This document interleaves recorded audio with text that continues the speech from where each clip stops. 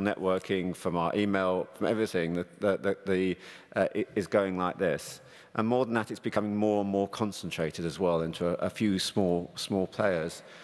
And I said to some American investigative journalists earlier in the year, when someone raised the issue about privacy, and I said, look, what would you rather have? Would you rather have a congressman's tax returns, official tax returns, or would you rather have all their social networking information and their credit history and all of this other stuff that's available in private proprietary data sets that's only available to a small number of people?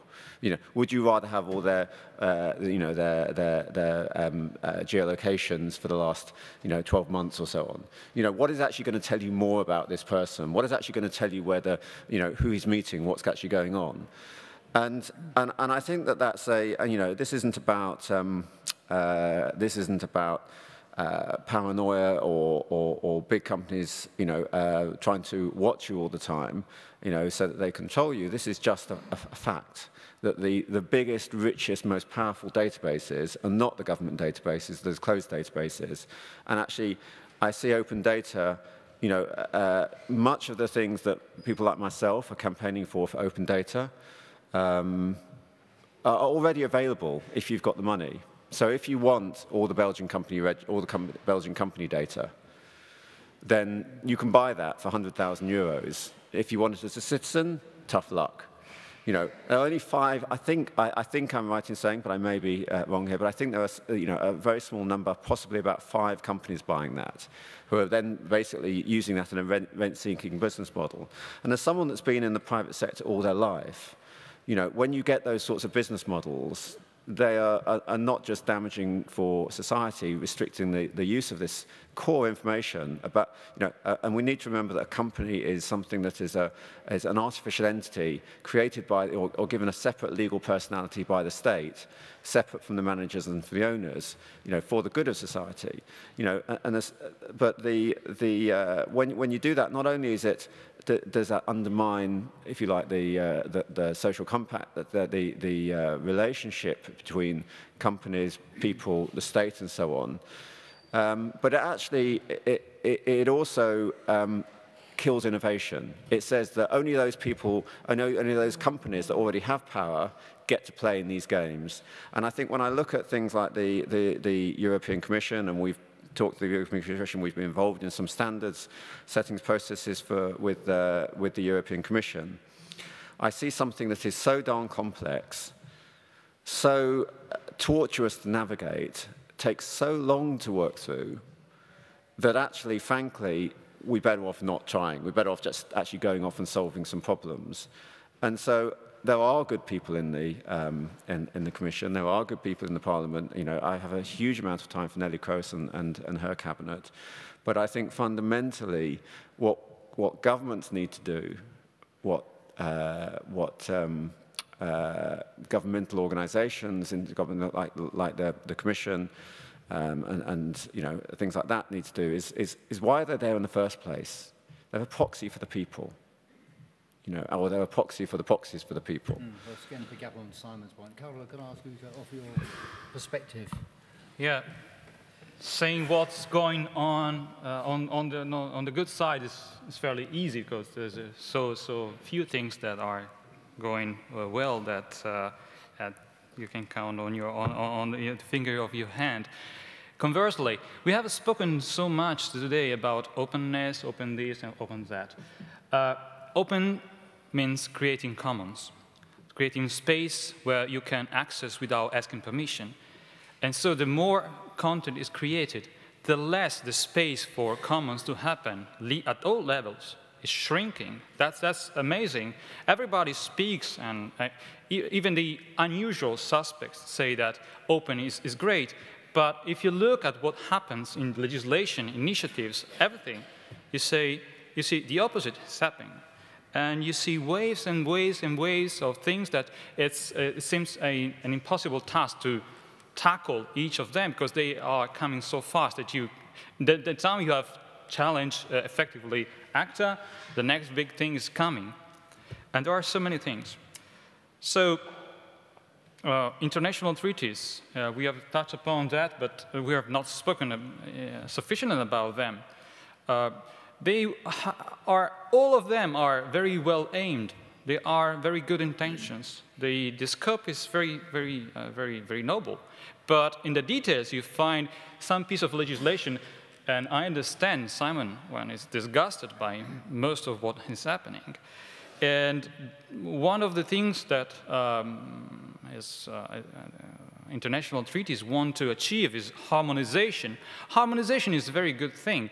Pity that when harmonization occurs, is always at the highest level possible of IP protection. And I always use the word IP maximalism.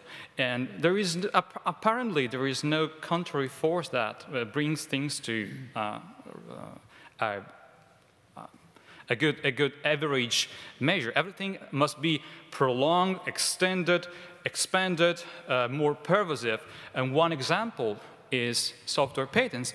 We thought we have fought software patents in Europe, and we have more and more and more and more software patents. So, and we have the unitary patent project, which is per se seems to be a very good thing. So why having 25, 27 different systems? Why don't we have one single system for having a patent? I don't mean the EPO, which is a distributed system more or less. But well, I'm not sure that the present system of patenting is a good thing per se, but I'm sure that in certain areas patents shouldn't be allowed. And frankly, one of the most interesting voices that this from which this has come is one very free market Chicago school judge, Judge Posner in the States. But why unitary patents are relevant for software patents? Because of several details. And one is the taking away the control over the granting of patent or the highest level from the European Court of Justice, which last year has been one of the voices that brought comfort to us, because they have issued one very important decision, the SAS against versus war programming language, which has redefined an area of commons. And for once in a while, you cannot copyright interfaces and languages and file formats, which is important. This is what I understood the law being, but again, IP maximalist went for the whole thing and said, also API needs to be patented. So perhaps I could ask Keith to comment, particularly on this area of the unitary patents. I mean, what impact do you think that might have on Linux specifically, and what are your sort of thoughts about patents generally in the last year or so?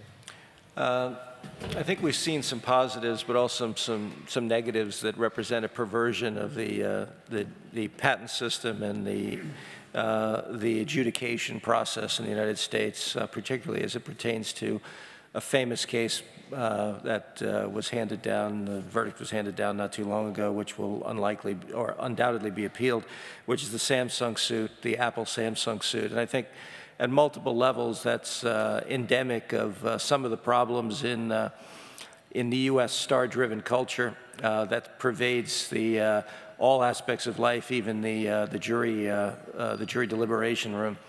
The precedent set by a case like that is very dangerous and damaging, not just for open source, but across the board. I was just at Land Rover's facility last week at an open source event there in central England, and I was reminded when I looked at the Evoque that now, based on this case, the fact that 1 year after the Evoque's introduction, the Ford has produced a car which looks remarkably similar inside and out. That you know, maybe there'll be now a suit brought by Land Rover against Ford for look and feel.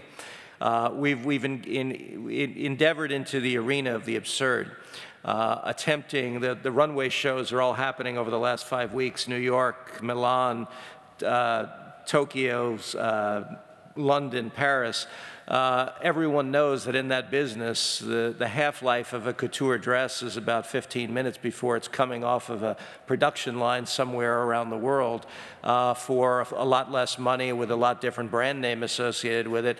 We live in a world of emulation. We've replicated things on a regular basis, and we look to essentially, in an awkward way, create something different, better, or price performance on a price performance better, more appealing. So we have that case as kind of the low point, and I think we'll see where trade dress and the restriction of relevant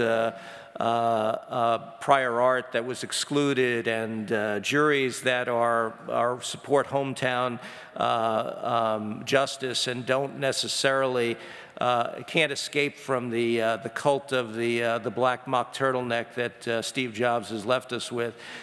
We've created mythology around people which is completely irrelevant and in this case false, because as we all should understand that the place where smartphones come from is from one woman, and her name is Donna Dubinsky. She's never mentioned anywhere, but without her, smartphones wouldn't exist, because when Steve Jobs was kicked out of Apple in '86, they bet the farm on the Newton, which was essentially the equivalent of the Lisa. It was the elegant failure that Apple is so wonderful at producing that gave rise to a whole generation of transitional devices that Donna Dubinsky championed at Palm, at US Robotics, and then at Handspring, before we ultimately made the phase shift to a commercially viable product because of networks and content being accessible. And so we've got this myth that we live with around who created what, and our memories tend to be very short in the United States because we're constantly looking for to be influenced by the next star that we want to make, that we want to build and then destroy. And so that is the setting for the backdrop of the patent wars. We've had all kinds of perversions where now, as I said earlier, we're having people who have legitimately developed true innovations in radio frequency technology over the last 35 years and spent tens of billions of dollars developing it, whether it be Alcatel or Ericsson or Motorola or Samsung or Nokia. These are the companies who built the mobile industry. Now they're being deprived of the ability to use these patents in the counterclaims, not even in as basic litigation, offensive litigation, but as counterclaims to be able to defend and protect the industries that they've created by companies that have additive technology, but nothing that is as central and fundamental. And in the backdrop of this, we've got some good news stories. We've got ITC reform, which is coming down the pike. One of the real challenges we've had in the US is that creativity is never in short supply. We've seen it in the financial services industry.